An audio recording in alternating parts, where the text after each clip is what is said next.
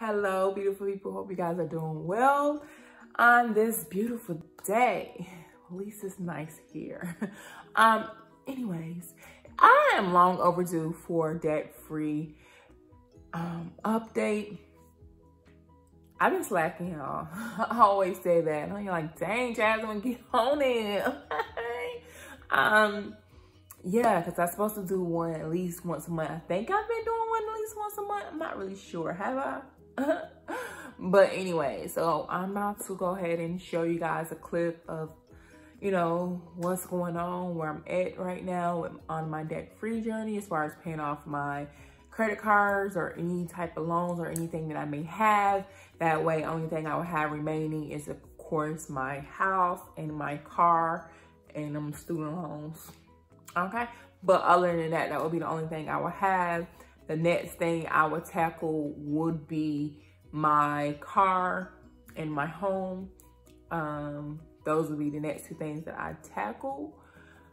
Some more positive news. I did see this quick video the other day from Dave Ramsey.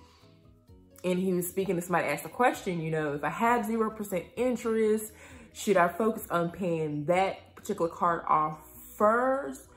Well, it was a card for them.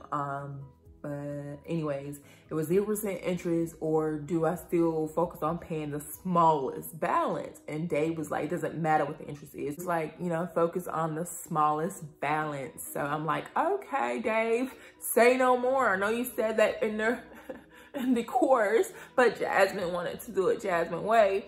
And I have found that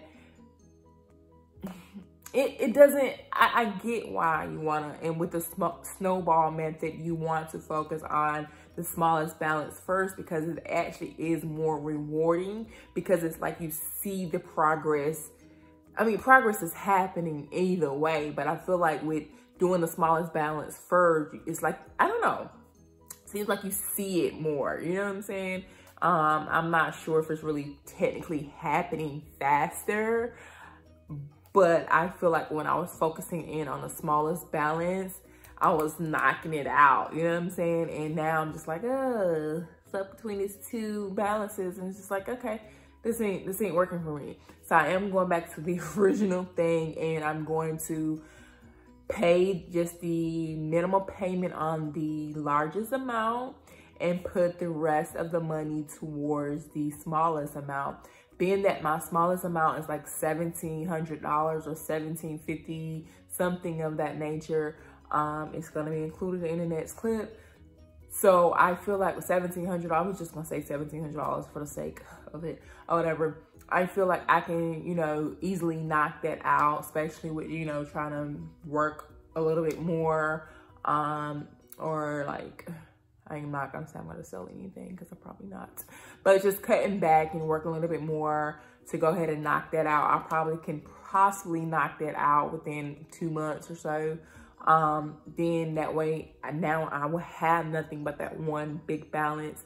The reason why I didn't want to do that before, or didn't do it before, is because that interest started to kick in at the beginning of the year, and I really didn't want to pay that interest on that amount.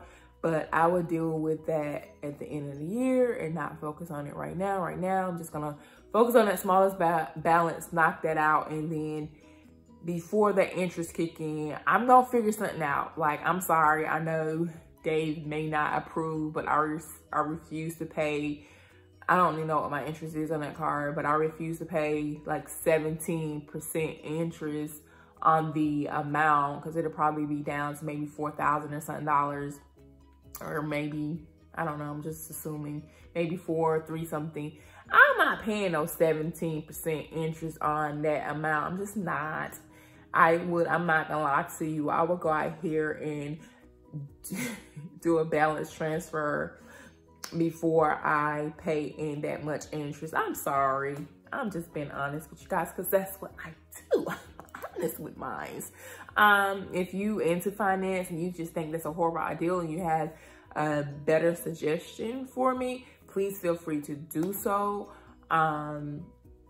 Yeah, the biggest thing that I have faced is the fact that one of the biggest things that Dave preaches is pretty much you living off of rice and beans. You know, he want you to like live a life where you just out here just working, and you sold everything you didn't own and you don't need, and you just sacrificing, you know, to pay off this debt. And if you go back at the beginning, I just don't know if I'm comfortable to live that life right now. Only because I feel like tomorrow's not promised. So I'm out here living a life of just paying these debt, these bills. You know what I'm saying? And then who's to say I'm gonna live to see 50? I pray to God that I do, but who's to say that, Dave? You know what I'm saying? So I'm just saying, I want to be able to enjoy life now too, okay? Wow.